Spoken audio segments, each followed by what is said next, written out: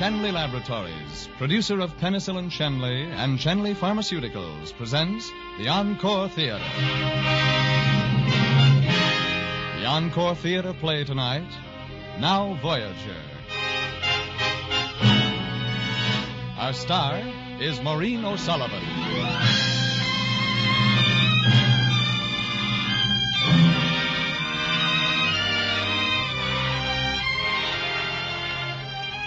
Tonight, Shenley Laboratories presents another in a new series of great dramatic programs. Some of our stories are fact, the struggles and accomplishments of great men of medicine. Others are fiction, stories of devotion to an ideal, individual heroism, or courage. By these programs, Shenley Laboratories would remind you that medical science and progress is not cold, impersonal research or pages of statistics, but a warm human story told in living terms. Whether it's the life of one of medicine's immortals or the everyday record of service rendered by your own physician.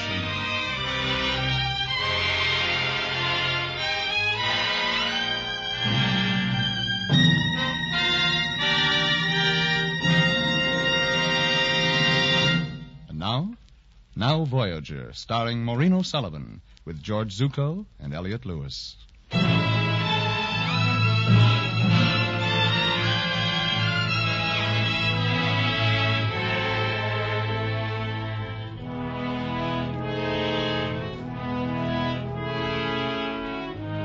In his study in his great sanitarium at Cascades, New York, the world-renowned psychiatrist Dr. Henry Jackwith sits, writing in his journal.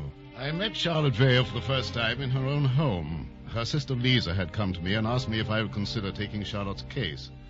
There were details about it that interested me, so I went to Boston. The moment I met Charlotte's mother, I began to understand a lot of things. Charlotte was a late child, Dr. Jackwith. The child of my old age, I've always called her.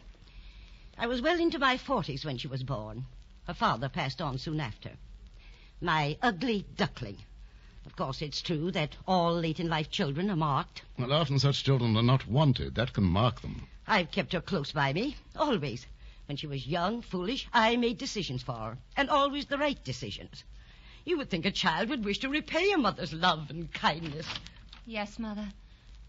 Hello, Lisa. Charlotte, darling. This is my very good friend, Dr. Jackwith. I wanted him to see you. How do you do, Miss Vale? Dr. Jackwith? Lisa feels that your recent peculiarities, your fits of crying, your secretiveness, indicate that you're on the verge of a nervous breakdown. Is that what you're trying to achieve? Why, no. No, it Dr. isn't at all. Jackwith has a sanitarium in Vermont, I believe. Probably one of those places with a high-wire fence and yowling inmates. Well, now, I wouldn't want anyone to have that mistaken notion. Cascade is just a place in the country. People come there when they're tired. You go to the seashore, they come there. The very word psychiatry, Dr. Jackwith. Doesn't that fill you with shame, Charlotte? My daughter, a member of our family. There's nothing shameful in my work or frightening or anything else. It's very simple, really, what I try to do. People walk along a road, they come to a fork in the road. They're confused, they don't know which way to take. I just put up a signpost. Not that way. This way. If you'll excuse me, I... Miss Vale, wait. Don't run away. Look, I wonder if I might ask you a favor. Will you be nice enough to show me around the house? It's such a beautiful place, and one doesn't often get the chance to see these old Boston houses. I'd rather like to see what your room is like. I'm not your patient yet, Doctor. Oh, of course not. I've seen the rooms of a lot of people who aren't my patients. My friends. I'd hoped that you and I... Oh, but of course, if you'd rather not. It's on the floor above. When I was 17, I stayed out once until after midnight. That stair tread hasn't been fixed since. Here we are. She locks her door. Make a note of it, Doctor. That's significant, isn't it? Well, it signifies it's your door. I've never heard it said that a woman's home is not her castle. Here it is, Doctor. My castle. Her castle. A set of mahogany furniture selected by her mother. Very obviously selected by her mother. A picture of the Colosseum by moonlight. An etching of pigeons in St. Mark's Square. A Gloucester sea scene. On one side of the room was a workbench complete with a set of tools for carving ivory. On the bench there was some raw ivory, a half-finished figurine, and 2 exquisitely designed boxes. Did you do this? Oh, why shouldn't I? Well, the point is how you could. They're beautiful. I have a very real admiration for people who are clever with their hands. You may have one of them if you like. Oh, I would indeed. Well, that's very kind of you. I'm very fond of such things. You wouldn't happen to have a cigarette hidden away someplace, would you? Do you think I hide cigarettes in my room, Doctor? Oh, no, it isn't that. But I must have left mine in my car. Oh, where do I hide them, Doctor? On the shelves behind the books? Cigarettes and medicated sherry and the books that my mother would never allow me to read? A whole secret life hidden up here behind a locked door? You're very perceiving, Doctor. Your mother's quite a tyrant, isn't she? My mother's kept everything she could out of my life. When I was 20, I fell in love. But the man wasn't good enough for a Vale of Boston. What man is suitable, Doctor? She never found one. What man would come along and look at me and say, I want you? I'm fat. My mother disapproves of the falderals of diet. Look at these shoes. My mother approves of sensible shoes. Look at the books on my shelves. My mother approves of good, solid books. I'm my mother's well-loved daughter. I'm her companion, her servant. My mother. You'll never get another pair of eyes, as your mother would say, if you spoil them with tears. Dr. Jackwith, can you help me? When we were talking downstairs, you talked about a fork in the road. Oh, there are so many other forks further along the road. So many. Put away your book and wipe off your eyeglasses and come downstairs. I'm going to suggest to your mother that you come to Cascades for a few weeks.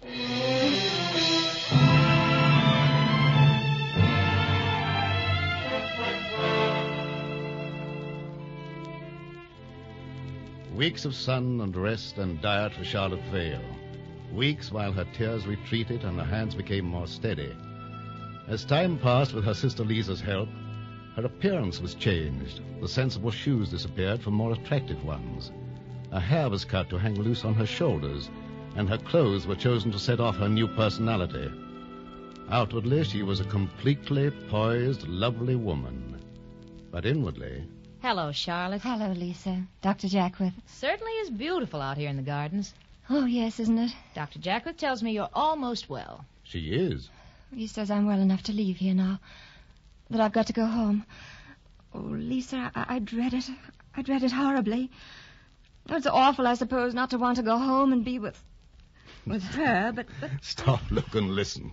New England conscience on the track. Well, you may not have to go home. May I tell her, Dr. Jackwith? Oh, later, maybe. You'll see how she behaves. We have a scheme, your relative and I. What is it? You'll find it out in good time.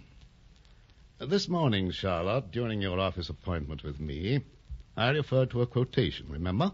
You said it was from Walt Whitman, but you couldn't quote it. Oh, that's right. Well, I've had it looked up and typed for you on a slip of paper. If old Walt didn't have you in mind when he wrote this, he had hundreds of others like you. He's put into words what I'd like to say to you now, and far better than I could ever express it. Here, read it. Untold want, by life and land ne'er granted. Now, Voyager, sail thou forth to seek and find.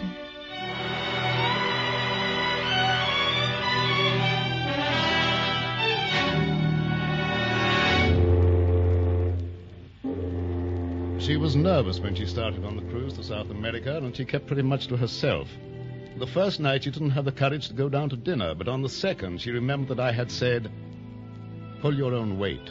Forget you're a hide-bound New Englander and unbend. Be interested in everything and everybody. Be nice to every human being who crosses your path. This is your table, Miss Vale. Thank you.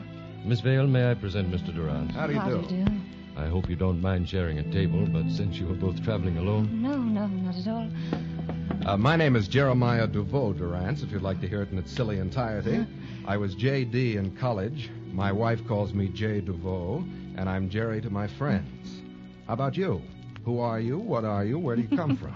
Well, I'm not quite sure who I am. If clothes make the man, then at present I'm my sister Lisa. Oh. If it's the shoes, I'm her sister June, her daughter June. She picked mine. They were the same size, you see. But if it's I who am inside, I appear on the passenger list as Charlotte Vale, Boston, Massachusetts. I've heard of Boston.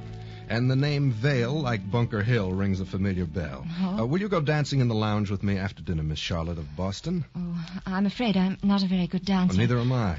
But I have a feeling about us. I have a feeling we're going to dance very well together. I have a wonderful feeling about you and me, Miss Charlotte.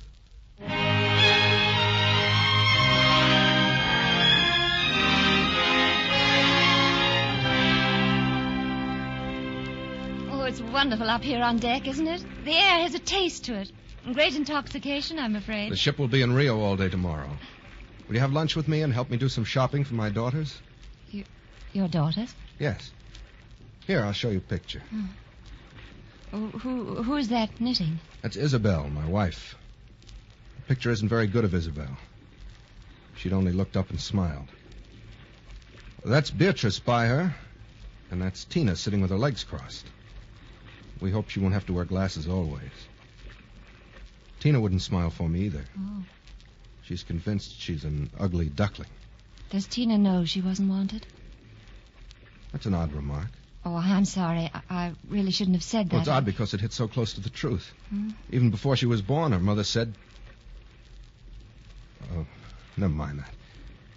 By the way, I have something for you.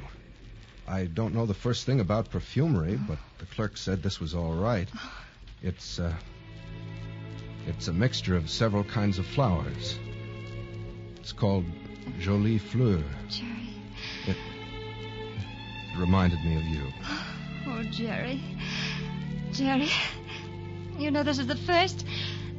Oh, you're the first man. This is my first present from a man. I'm glad I could give you your first present. I'm glad I could be the first man to give you one. Oh. I wish things were different. I wish I could be the last man and all the others in between. Oh, I was right. The air is intoxicating. It isn't the air, my darling. It's the moment. And it's you. Jerry.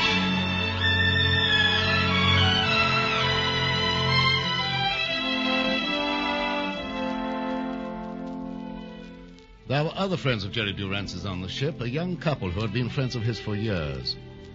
On the morning the ship docked at Rio, Jerry and Mac were playing deck tennis, and Charlotte and Mac's wife, Deb, sat talking. Oh, I haven't heard Jerry laugh like that in years. You're good for him, Charlotte. Oh, honestly, when I see what a woman like Isabel can do to a man like Jerry, it makes me boil. She doesn't love him or her children. She doesn't love anyone but herself. Deb, please. Do you mind? I don't want to hear any more about Well, it. I think you should. Why, she even made Jerry give up his architecture because she wanted him to do something that would bring in money more quickly. And he could have been a fine architect. Hey, what are you two getting so clubby about? Oh, we're... Just talking. Play with me, Mac, but I can bet you beat you 2 games out of 3. Oh, look. Jerry, we're getting into the harbor. Look, this is the one sight in the world that's better than the picture postcards. You shouldn't miss this moment, Jerry. There's only one first sailing into Rio Harbor. See over there? This is my getting off place. Yes. Your boat goes on in 3 days. Will I see you? Not unless you pay more attention to your guide. Thank you. On your left over there. Sugarloaf? That's right. We'll take a cable car to the top. Up on that mountain, there's something to please your architect's heart. Did Deb tell you I used to be an architect? Look at it, Jerry. The Christus statue. You wouldn't think from here that there's a way to get to the top, but there is. We'll get there. They say that it's the closest that you can get to heaven.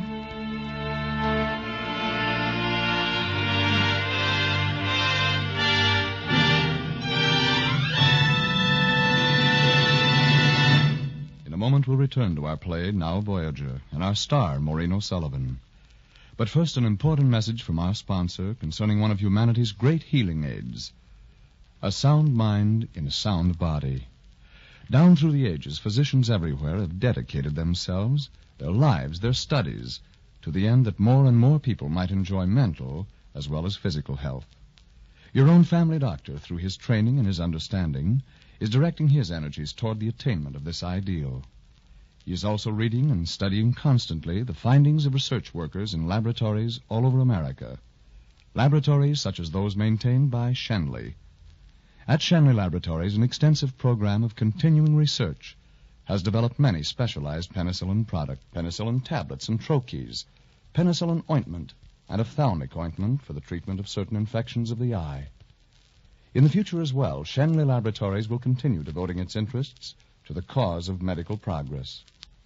In studying the healing possibilities of drugs derived from fermentation processes, and other drugs as well, Shenley hopes sincerely to contribute a share in expanding the frontiers of medical knowledge, and thereby to aid your doctor in his work of keeping you well. Now, the second act of Now Voyager, starring Maureen O'Sullivan, with George Zucco and Elliot Lewis.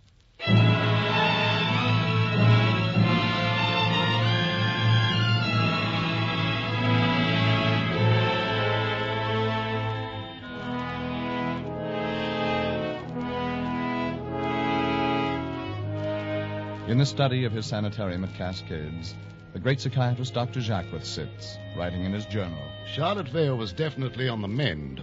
No more hysteria, no more grief. But she was up against a great problem now, and her future peace of mind depended completely on her response to the problem. The Voyager had sailed forth, had sought, had found. On the third day that the ship had remained in Rio, she and Jerry went for a ride high in the mountains above Rio. The driver missed a turn, and the car rolled over the mountain to a small plateau halfway down the mountain.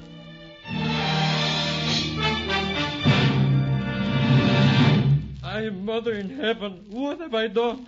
I said go forward. The car she went backward. Are you killed? Are you hurt, dear senor and senora? Are you dead? Here, let me help you out. You sure you're not hurt? Not a scratch. Oh, Dios mío.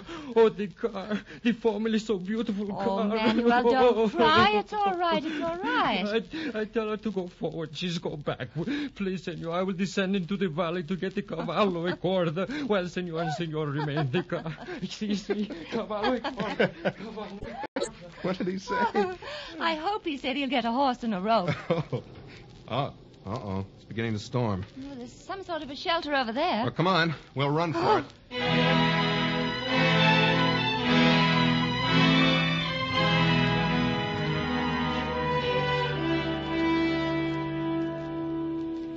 You must have been a Boy Scout.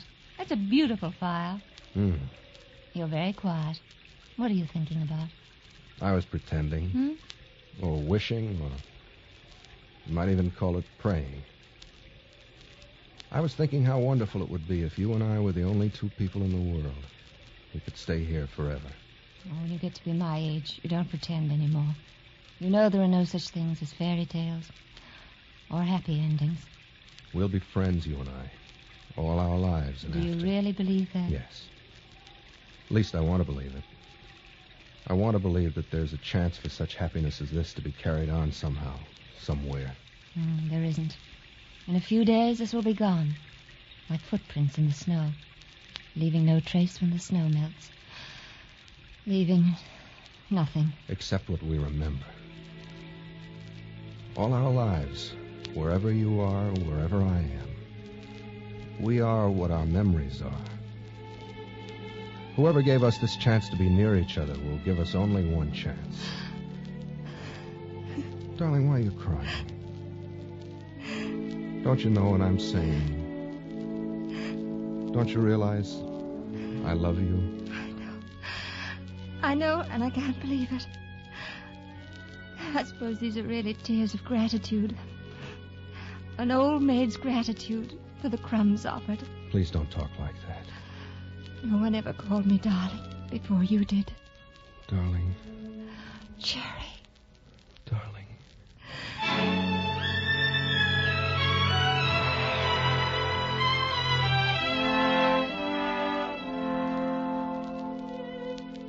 It never was any more than that. A few gay hours, a blinding moment of revelation. But the two people who lived it would never be the same again. They had the intelligence to recognize love. They had the strength to put it by. Charlotte Vale came back a vibrant, glowing, confident person, and one that seemed completely happy, if you didn't look too deeply in her eyes. She was very lonely for what she'd found and lost. She came to Cascades for a few weeks of rest before going home, and there she met Tina Durrance, Jerry's child.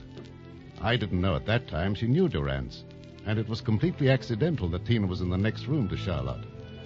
She heard Tina crying, and she opened the door and went in. Why, hello. Go away. I know who you are, and I don't like you. You do? Well, who am I? You're my new nurse. No, you're wrong. I'm your new neighbor. How long have you been at Cascade? 10 days. Nearly 11. And you don't like it very much, do you? No. Well, neither did I at the end of 10 days. But the first 2 weeks are the worst. What's that you have there? Jigsaw puzzle? Uh-huh. Will you let me help you work it?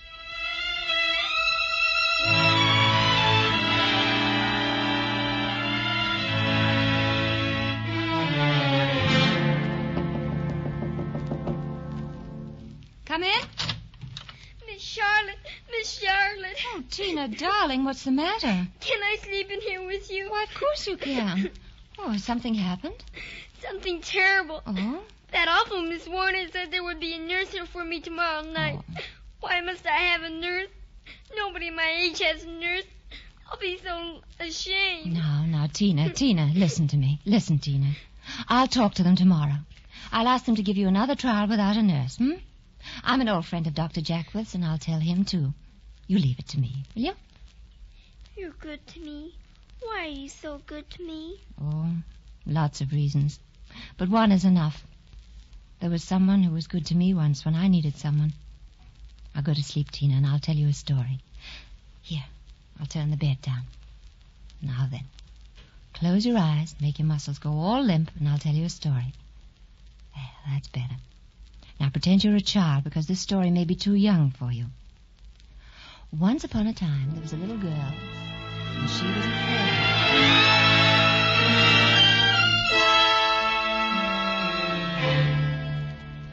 Dr. Jackwith, I have a proposition to make. My nurse is telling me you're running Cascades now. Oh. You've had Tina hiking, dancing, playing tennis. I thought you came up here to have another nervous breakdown. Well, I decided not to have it if it's all the same to you. I'm not doing anything with my time. Couldn't I take care of Tina instead of a nurse? I promised to ask you about everything. I've already canceled the nurse. Oh. Just go ahead. Tell me what you do. Oh, I'd just be with her, and I'd pay her attention and make her feel wanted and important. And then as soon as you let me, I'd take her to Boston for a holiday. Why do you take such great personal interest in Tina? Well, I know her father. He was on my cruise. I thought perhaps you knew. Well, I don't see how you could know, except that you seem to know so many things. No, I didn't know. If I had known, I certainly wouldn't have advised you to come to Cascades at present. No? I had no idea you'd ever met Durrance.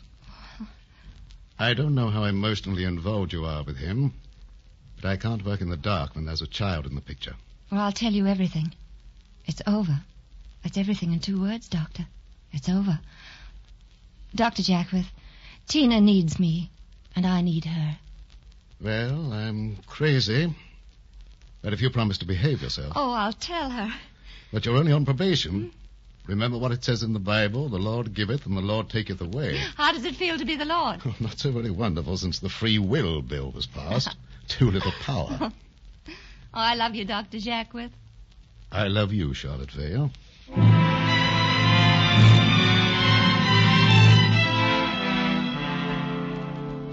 Charlotte and Tina brought great good to one another and great happiness. Charlotte found the child she had missed, and Tina, the mother. I got permission from Durrance for Tina to go to Boston with Charlotte, and many months later I took him down with me to visit them. I was a little nervous about that meeting, and more than a little apprehensive when Charlotte and Jerry went in the library and closed the door. How do you like your daughter, Jerry? She's lovely. But, Charlotte, I'm going to take her home. Oh, no, you can't. Oh, Dr. Jackwith said it would be the worst thing in the world for Tina to go home now. I don't care what he says. No self-respecting man could allow such self-sacrifice as yours to go on indefinitely. It's the most conventional, pretentious, pious speech I've ever heard you make in your life, Jerry. I simply don't know you. I can't go on forever taking from you and giving nothing, darling. Oh, Jerry, don't you see? You will be giving. Don't you know that to take is to give sometimes? The most beautiful way in the world if two people love each other. Oh, besides, Jerry, you'll be giving me Tina. Every single day I'll be taking, and you'll be giving. I don't want my child to come along and take your whole life. when you should be spending it with some man who'll make you happy. Oh, so that's it. Some man to make me happy. Here have I been living under the delusion that you and I were so in sympathy that you knew without being told what would make me happy. When Tina wanted to come home with me and stay, it was like a miracle happening. And I allowed myself to indulge in the fancy that both of us loving her and doing what was best for her together would make her seem actually like our child after a while. Oh, but I see that I've been just a big sentimental fool. Wait a minute, Miss Pepperpot. Oh, let go of me. Now I know. Now I know that it won't die what's between us. Do what we will, ignore it, neglect it, starve it. It's stronger than both of us together. Oh, Charlotte. Let me go, Jerry. Jerry, Dr. Jackwith knows about us. When he let me take Tina, he said, "You're on probation." You know what he means. He allowed me this visit of yours, but it's a test. If I can't stand such tests, I'll lose Tina in time, and we'll lose each other. Jerry, will you help me? Shall we just have a cigarette on it? Thank you. May I come here sometimes? Whenever you like. It's your home, too. People who love you live here. And may I sometimes smoke a cigarette with you? And just sit here with you in understanding silence? Of course. We can always light our cigarettes from the same flame. That is, if you'll help me keep what we have. If we both try hard to protect that little strip of territory that's been given to us. I can talk to you once in a while about your child. Our child. Jerry, thank you. And will you be happy, Charlotte? Will it be enough? I will be happy, Jerry. It must be enough. And so the case was concluded, the patient dismissed. The Voyager had reached his destination.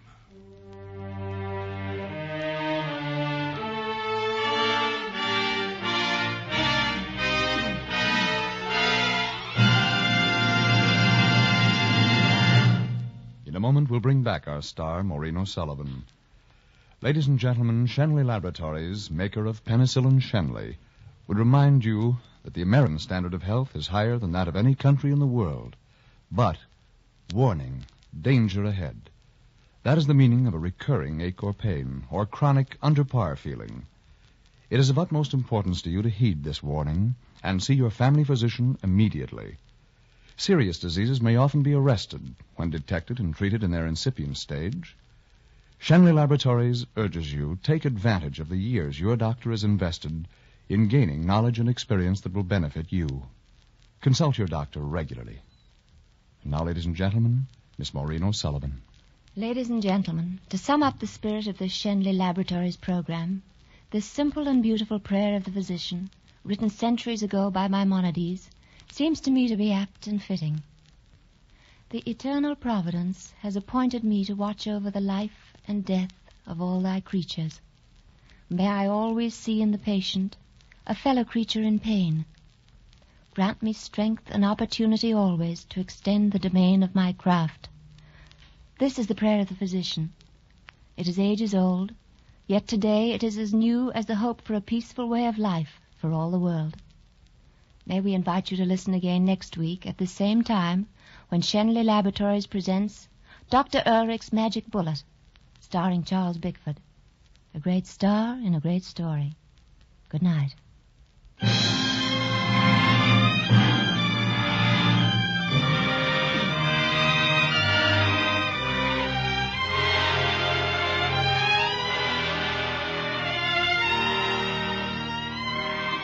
Now Voyager was produced and directed by Bill Lawrence and was presented through the courtesy of Warner Brothers, who this year is celebrating the 20th anniversary of Sound Pictures. It was a Gene Holloway adaptation. We are most grateful to Maureen O'Sullivan, who stepped in at the last minute to replace Loretta Young, whose illness made it impossible for her to appear tonight. This is Frank Graham speaking for Shenley Laboratories, producer of Penicillin Shenley, and inviting you to listen next Tuesday at the same time when you'll hear Charles Bickford in Dr. Ehrlich's Magic Bullet. This is CBS, the Columbia Broadcasting System.